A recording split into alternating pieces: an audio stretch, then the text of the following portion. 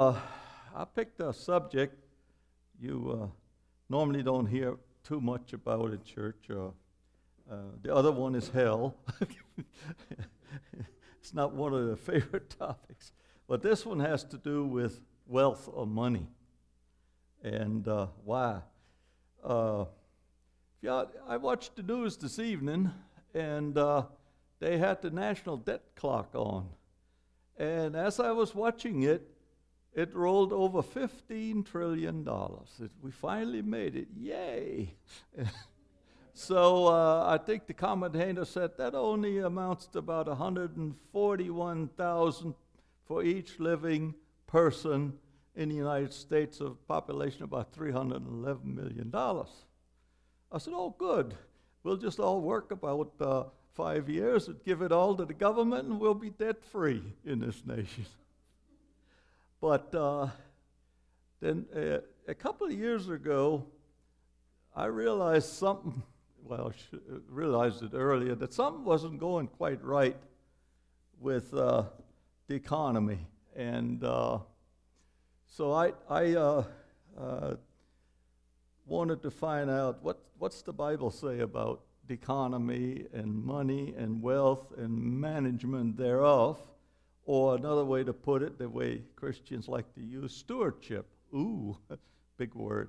But I was listening at that time to a preacher named Dr. David Jeremiah out of San Diego, and he had written a book.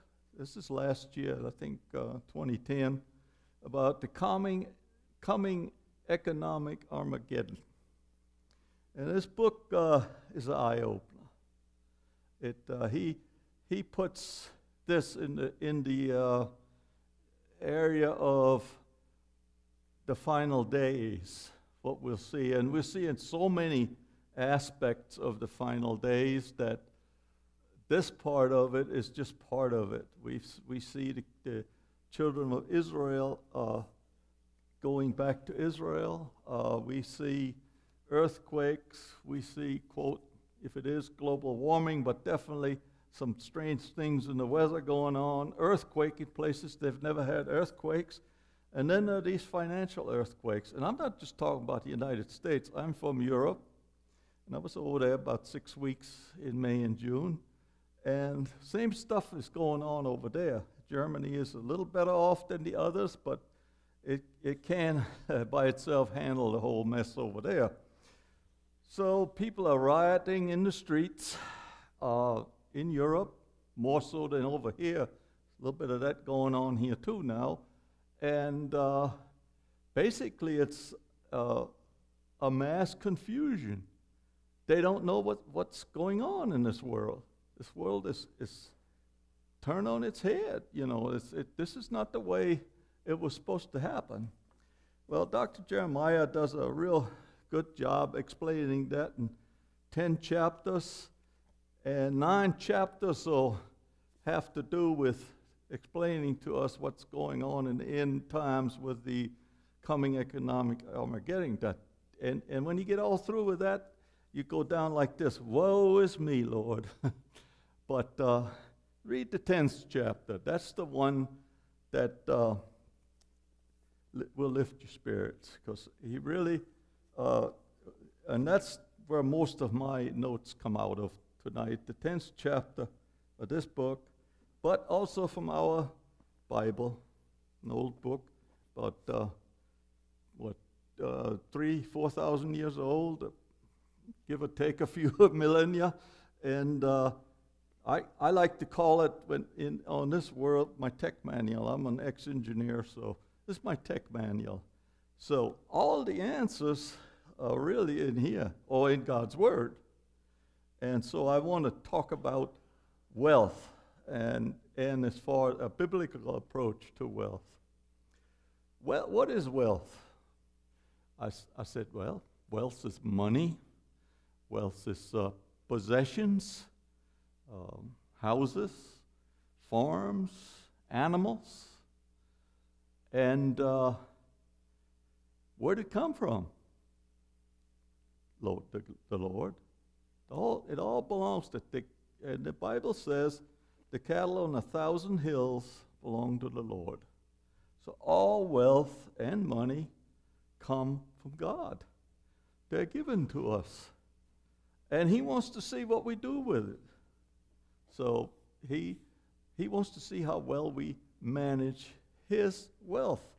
Because he's going to come back one day, and he's going to ask each one of us, what you do with my wealth that I let you have for a while to manage. And we're going to have to give an account.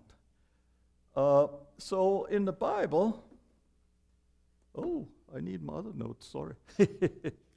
I'm going to come out of chapter 10 here. And the Bible has a lot to say about wealth and money. Besides love, wealth is the second most highest topic in the Bible. I have in here, I don't know. Yeah, here we go. I'm just a little bit, I was saying myself, I hope I'm not like Moses where I need Aaron to speak. Or in more modern terms, I hope I don't have one of those Governor Perry moments. But I have a very forgiving crowd here, and so I'm in the right place. In the Bible, there are about 2,350 verses about finances and money. And in the New Testament alone, there are 126 financial instructions given to us about money and wealth and our relationship to it. So it's a formidable topic. And since I spend a lot of my life chasing wealth, and we all do, we ought to, I figured I could learn something of what I'm supposed to do with it all and how I'm supposed to manage it or the stewardship thereof. It's just like me, another Perry moment. I had some really good notes, but anyhow, I'll just come straight out of the book. I can do it that way too. Chapter 10. Because I have it highlighted in there. And I'm coming, the biblical approach to money. What does God really expect from us and our wealth? The Bible doesn't see money and riches exactly like we do. In fact, this is Dr. David Jeremiah writing. Scripture shows that God's perspective on wealth is the opposite from that of most of us. He's not overly concerned about our building massive wealth here on earth, but he's highly concerned that we build a solid foundation for spiritual future. In other words, he wants to examine, it's like a test that's given to us. He wants to see how we manage that which he allows us to have. In the this part of it, that God is not overly concerned about money, we've heard that. But in many places, the Bible warns that money is as transient as a butterfly. Proverbs 27:24 says that riches are not forever. Through his prophet Haggai, the Lord told the backslidden Israelites that they were earning wages only to put the money into a bag with holes. See Haggai 1:6. In the New Testament, Paul warns us not to trust in wealth, which is uncertain. And Jesus said, and this most of you all know, do not lay up for yourself treasures on earth, where moth and rust destroy, and where thieves break in and steal, in Matthew 6:19. He wasn't forbidding us to be prudent savers or plan for the future. He was simply saying our permanent wealth is eternal, but the dollar, the pound, and the euro are not. And that's for sure, as we can see on the foreign exchange market with these currencies. It's almost like, Lord, should I start studying Mandarin Chinese now? Because they own that 15 trillion that I mentioned. They own a good bit of that. And we're going to look into and see what does that mean? They own a good chunk of it. And I don't know exactly, but I think it's around 3 trillion that they own so far. And the number is growing. So I want to go to a very wise resource in the Bible. It was King Solomon. He's the wisest man that ever lived, and one of the richest men that ever lived. He may have been the richest at that time in the world, definitely. Solomon, the wisest man who ever lived, seems to agree with this. In his memoirs, the often neglected book of Ecclesiastes, King Solomon had much to say about money, even devoting an entire chapter to the dispensing of his monetary wisdom. He began by saying 5 things about money and greed, and these all come out of Ecclesiastes 5, and the more we have, the more we want. That's his first comment.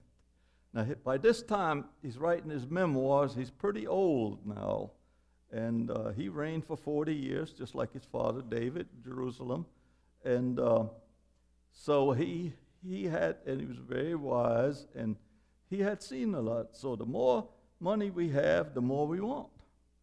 The more we have, the more we spend. The more we have, the more we worry. That's a lot of worried people running around this world right now. The more we have, the more we lose. Does that mean we all ought to give it all away so we don't have anything to worry about? The more we have, the more we leave behind. Not necessarily, but those are the 5 wisdoms about dispensing money. Solomon went on to say 2 things about money and God. First, the power to earn money comes from God. The power, God gives us the power and the strength to go earn money. So Solomon says, here's what I have seen. It is good and fitting for one to eat and drink and to enjoy the good of all his labor in which he toils under the sun all the days of his life which God gives him, for it is his heritage. So this comes from God. God wants us to enjoy the fruit of our labors as long as we've earned it honestly. Second, the power to, which is part of this too, the power to earn the money is given to you from God to begin with. But the power to enjoy your money also comes from God.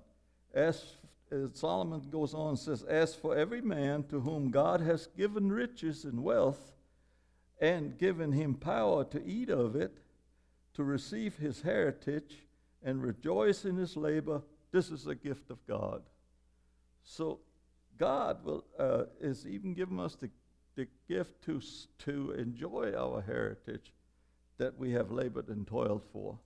What does it say? Actually, to work is a tremendous blessing. And there's a lot of people in our country that don't have the blessing right now.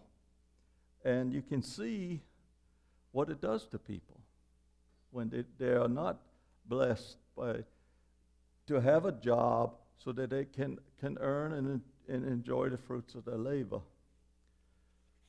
And then he goes on to say, this is a gift of God, for he will not dwell unduly on the days of his life, because God keeps him busy with the joy of his heart. So, even the power to earn the money does not come from us, definitely doesn't come from Satan, it comes from God. And every day when you go to work or you labor in whichever fashion you do, and that's given from God and is as a blessing. And the power to even enjoy it is even given by God. Now, let's see. I'm great with notes. So, we get down to keeping our own house in order. And so now I want to turn more from up to now. I've been talking primarily about the country and the needs we have, the world and what's going on, and even the state here and what's going on in the city. But now I want to talk about what can the individual do? I'm not going to be able to correct what the debt in the United States. I can't really move those things, the buttons and the levers that gets the world economic order back into gear. The only thing I have is myself, really, and that's a job to get that under control, especially for me. So I thought that the serenity prayer is a good one to pray if you're running around and you're really worried about the future and everything looks so bleak. God, give me the serenity to accept those things that I can't change, the world order. And give me the courage to change those things that I can change, and the wisdom to know the difference. That's back there on the picture frame above that table back then. That's a very wise statement. And so each one of us has to work on that part of themselves that manages God's wealth, the stewardship of it. And Dr. Jeremiah says the first thing every person needs to do is to take a personal inventory. Well, what does that mean? Well, in the first analysis is you got to find the truth. You discover the truth, face the real truth, write down the pluses and the minuses, and when it looks and accept that you'll never change anything unless you face it. And so many people say, I don't want to worry about that. That's for somebody else to do. So you'll never change what you do not acknowledge. So take some time in your life and just maybe tax time is a good time or whatever time, and look over, list all the pluses and minuses, take inventory. The second thing he recommends is to minimize indebtedness.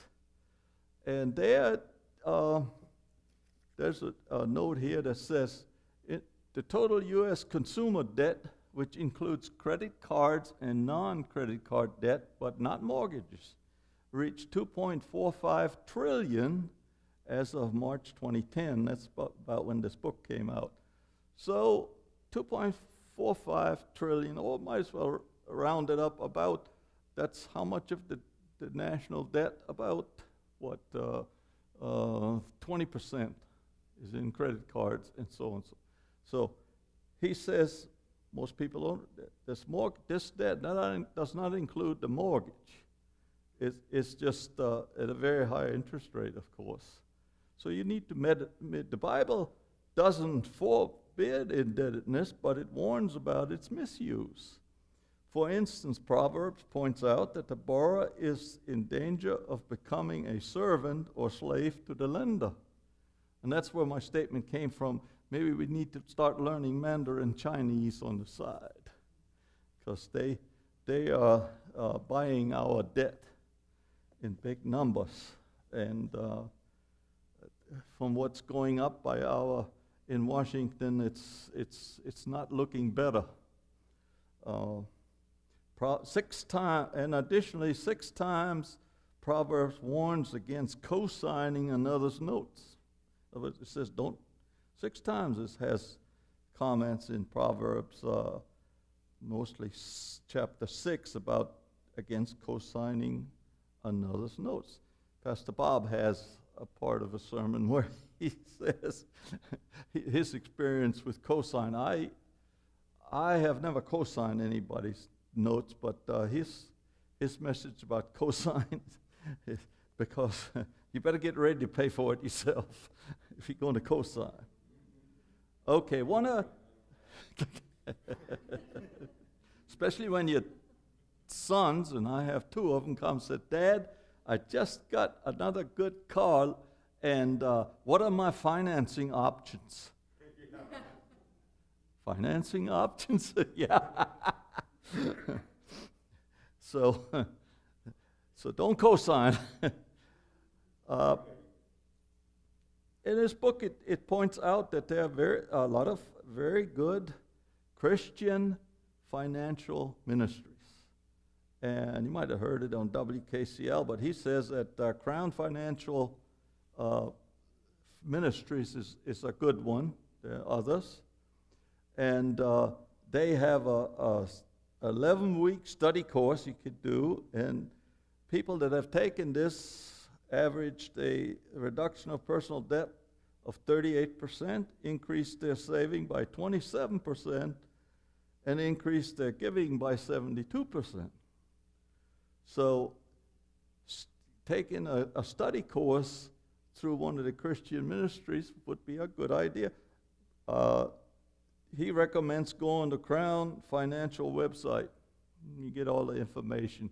And they are definitely Bible-based budgeting, managing, stewardship. Okay. What I wanted to speak about next is the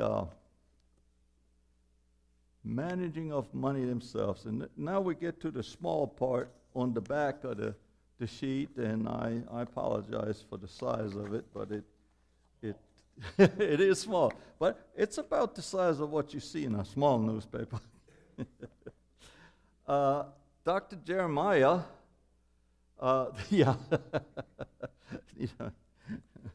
But you see, he was even quite handy. He gave us I have a study book, and where's that little handout foldout he gave us? I'm losing everything tonight. I'm awful. But anyhow, all these principles, he came up with, and certainly those are not all. He came up with 9 principles of how to manage your money. And the first, he says, follow the advice given in this sampling of wise and practical principles from the Bible, and your finances will stay afloat in the worst economic storms. The desire principle. It's obvious, isn't it? The place where your treasure resides is the place you will most want to be and end up being, and want to be, and then you end up being there, and you can't worship 2 gods at once. Loving one God, you'll end up hating the other. Adoration of one feeds contempt for the other. You can't worship God and money both. So what is this saying? That money, is that saying that money can become your God, or wealth? Doesn't have to be money. I looked up the word money, and the first coin money was done about 800 BC in the Middle East by a tribe there, a nation, the Lydians. They were the first in history that they said started making these little silver and gold coins. And then, of course, the Greeks picked it up from them. And then, of course, later the Romans and the Egyptians too. So money's been around for about 2,800 years. So it's an old concept, but really, at least the money itself has, before that, people used cattle as money. Actually, cattle was that was the $100 bill or the $1,000 bill. And then they used, the way of trading was barter. Now that was honest, because when you bought a wife and you knew there were 10 cows, and that was a good swap there.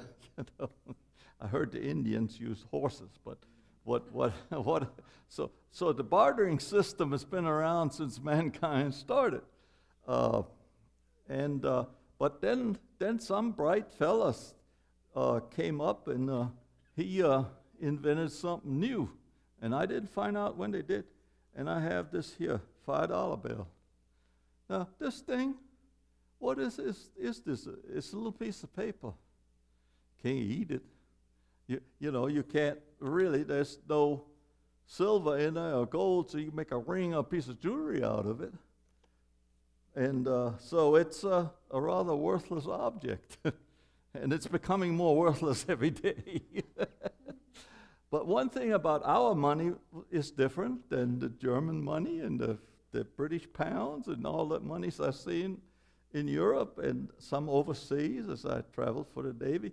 It has a very important statement on here. In gold we trust. Wait a minute. This is confusing. It doesn't say in gold we trust. It says in God we trust. Now, I thought that was separation of church and state in this country. But we still have that on here, and it's on all the little coins. And actually, the most worth, the piece of money that's worth the most today is a copper penny. There's almost a penny's worth of copper in a penny. The rest of it is all fake. So, I thought that was, I throw that in for free. That was enough. It was interesting. But then the bottom line is, can money or wealth become your God? Yes, sir. Yes, ma'am. It's rampant in this world and in our country. The more we separate church and state, in the sense that the more we take God's basic laws out of society, the more, guess what? The more wealth and money becomes our God. There's, and in many other areas too, what happened to honesty or a good day's labor and all that? When you start taking these things out of schools and out of libraries and forbidding them to be spoken in the marketplace, then what comes is chaos or the Antichrist. And we've had a thorough Europe. One thing I brought out to the men in Sunday school was when I came to America at age about 15, and I was raised in the Lutheran church by some godly grandparents, and I went to North Louisiana to a little town called Faraday, across the river from Mississippi River from Natchez, Mississippi.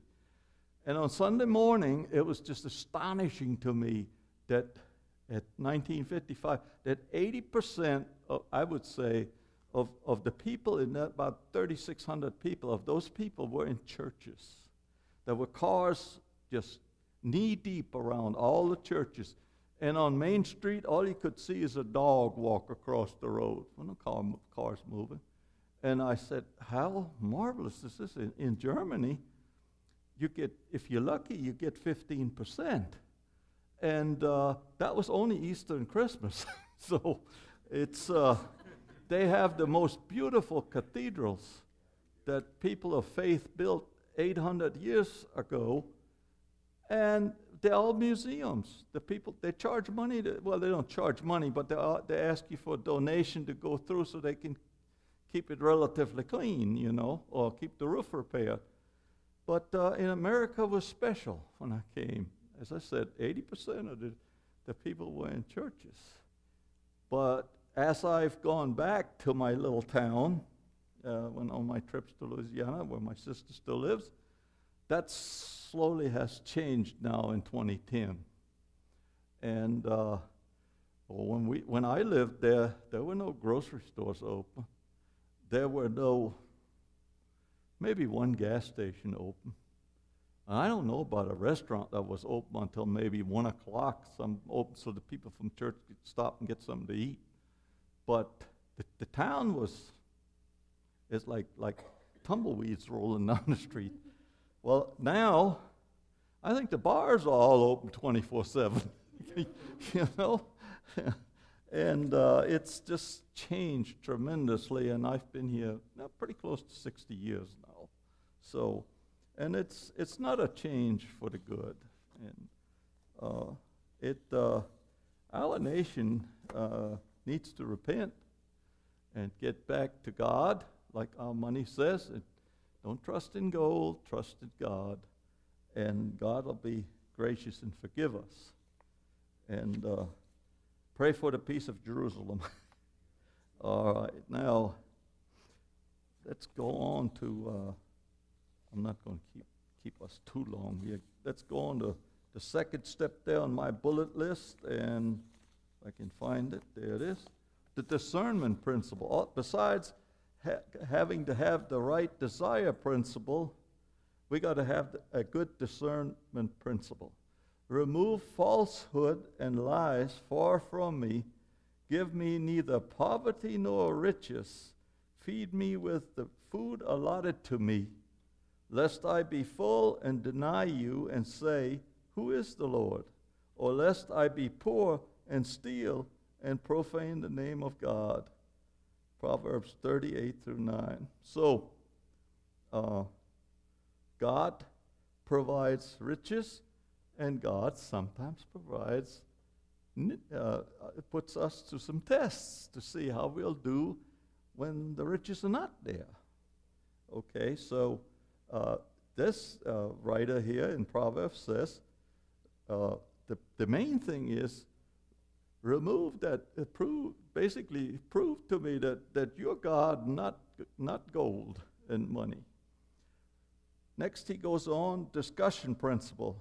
Listen to counsel and receive instructions. Proverbs 19:20. In the multitude of counselors there is safety. Now what is he saying here is, don't act on the spurt. Let it run through your head, sleep on it. And go find some people that might know about this issue. Do some homework, because if you'll do enough homework, the odds, especially Christian homework, the odds are you will not make a foolish investment of your resources. The disciple principle is number 4. A faithful man will abound with blessings, but he who hastens to be rich will not go unpunished. A man with an evil eye hastens after riches and does not consider that poverty will come upon him. Well, you know, that seems to like, we just recently saw some billionaires head for jail. So hasten for riches, what does that imply? I'm ready to cut some corners to speed this process. This process that God's got in motion for me is going too slow. I got to cut some corners to get to the goal that I've set myself a little faster. And the writers of Proverbs warns against that. Be content in the place that you are at. And contentment is the key to that you realize where I'm at is where God put me in this moment. And I might be in jail. I might be very bad off. But God let that happen to me for a reason. And so we are to be content in our situation and praise the Lord anyhow. And I've been there. When I come to this country, some 1955, I had 100 marks, no, it was 400 marks, which was about $100 in a paperback suitcase. And on the way over, I was in a refugee camp in Czechoslovakia for right at the end of the war, and my mother and my grandma and I almost starved to death in there. After the war years, the late 40s, in Germany, there was not much food. So we basically slaved ourselves out to local farmers, and we went after the potato crops, and we got a few more potatoes out of the ground. And then my grandmother could sew, and she made us, she raised rabbits, and she made us clothes out of rabbits and army blankets, which she dyed blue. But anyhow, but I was a happy little fella. And I thought that was normal. And, I thought the whole world was that way. So be content in the position that God's put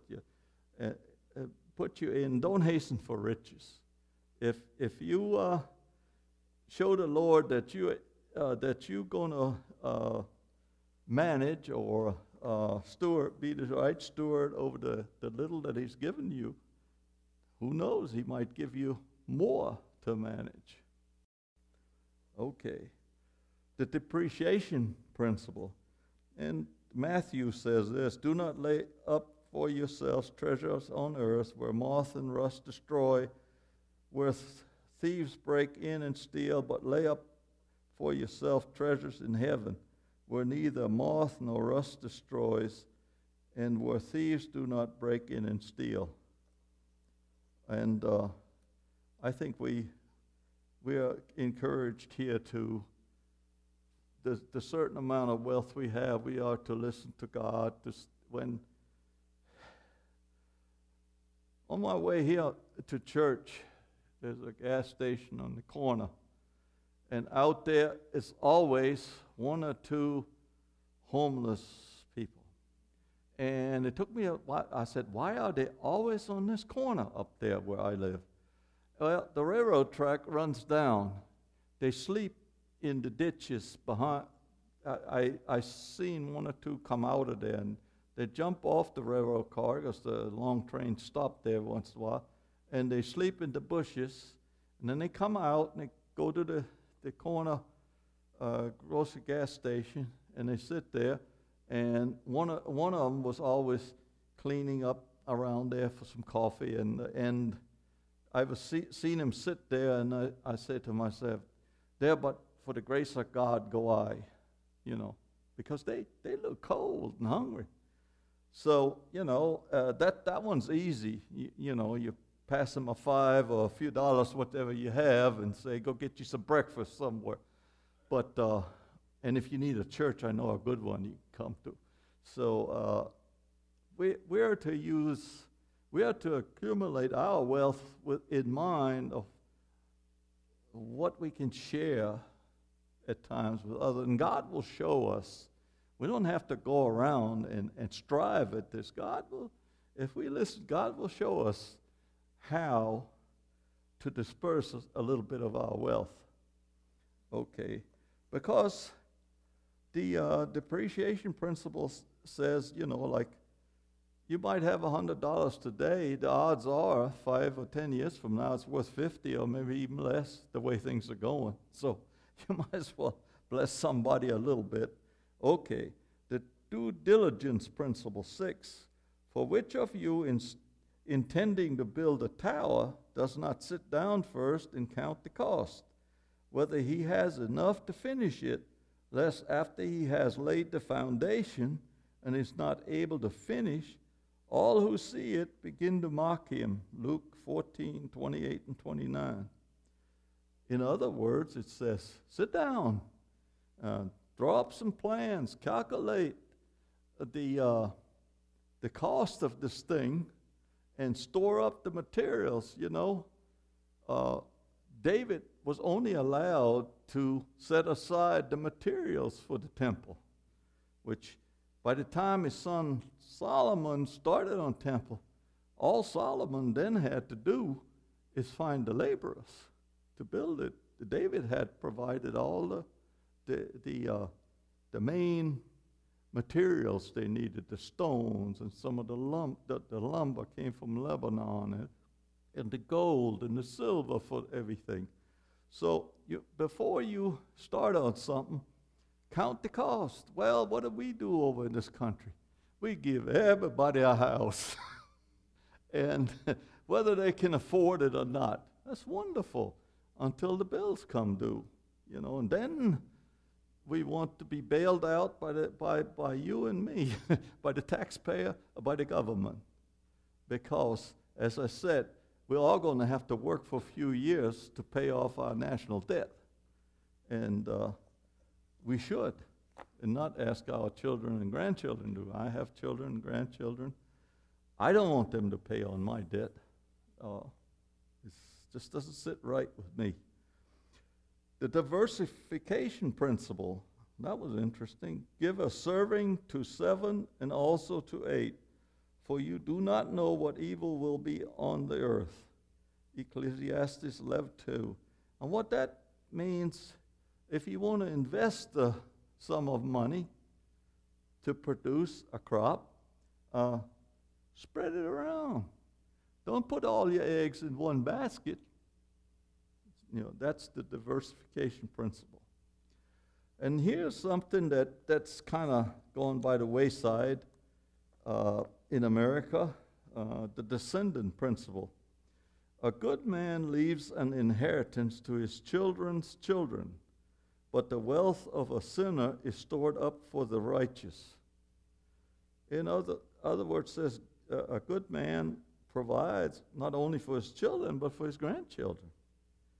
But if one that doesn't manage is right, what little they have, I guess the taxman gets anyhow. They don't get anything. So another verse here.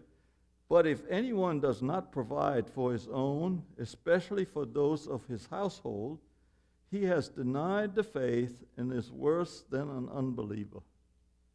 Now that's out of Timothy 5:8. Well, what about all these fatherless children we have in this nation? And the fathers, he says they're worse than an unbeliever. And it's a shame. And the other one, the last one here is very interesting too, because you can draw a lot of inferences out of this.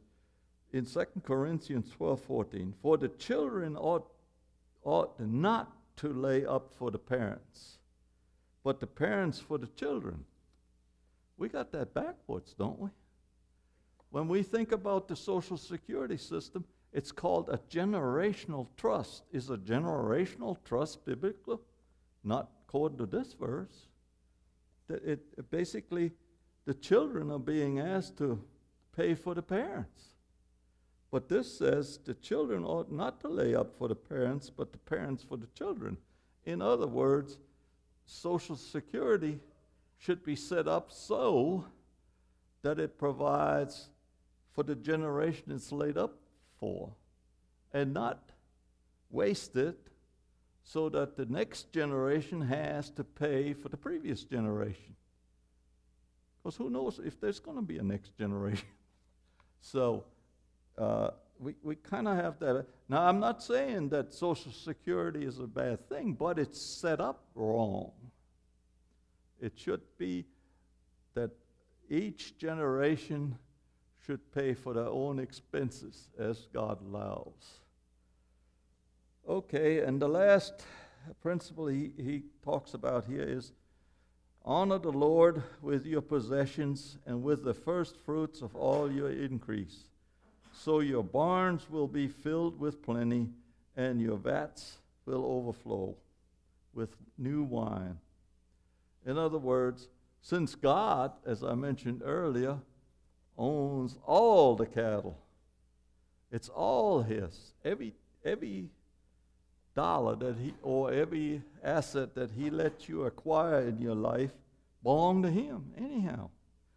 So in order to acknowledge that, God asks us to provide the first fruit to him.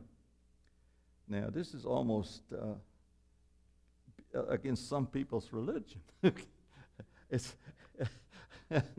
this is also one of the topics besides hell that that you don't hear that much in church about. But secondly, so let each one of you give as he purposes in his heart, not grudgingly or of necessity, for God loves a cheerful giver. I don't give grudgingly, but I'm not necessarily at all times just cheerful. And I have to remind myself, be a cheerful giver and don't cheat God, because just cheating yourself is what that amounts to. Toward conclusion here, I wanted to mention some things that I thought about. How can I wrap this up? And this book had a good thing. It said there was a bumper sticker that carried a profound message. It says, "No," in other words, knowing, "no God, no hope. No, and oh God, no hope." That was a bumper sticker. And to wrap up the Christian budgeting for me, if you remember nothing else out of this except my 80-20 plan, you have everything you need. You don't need 999, you just need my 80-20 plan. And here's my 80-20. My grandparents taught me that in Germany. Here's the 80-20 plan. Give 10% to God, save 10%, and learn to live off the other 80%. If you practice that for your life, it's not guaranteed, but you most likely will not want. And you definitely won't probably be a slave to anyone else. And you don't have to learn Chinese either. So, what kind of faith we need? And here's a very difficult story, and I wanted to read this. It's just a short story. It's about World War II, which I was born in. I remember some of the end of that. Airplanes getting knocked out of the sky and coming down, burning in the barns. But anyhow, during the difficult days of World War II, a young Jewish girl in the Warsaw ghetto of Poland managed to escape over the wall and hide in a cave. Tragically, she died in that cave shortly before the Allied army broke into the ghetto and liberated the prisoners. But before she died, she scratched on the wall some powerful words that sound like a creed. "I believe in the sun even when it's not shining." She was in a cave. "I believe in love even when I cannot feel it." Wasn't much love around. "And I believe in God even when he's silent."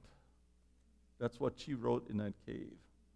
This young girl endured dark days and great trauma in her life, but she maintained a hope in the face of the apparent hopelessness. So don't despair about the coming economic Armageddon. Regardless of what happens, we win. We read the end of the book, like I said, and we have hope in God, like our money says, and Jesus died for our sins on the cross, and that's the greatest thing that ever happened to us. Well, that's all I got. I'm sorry it was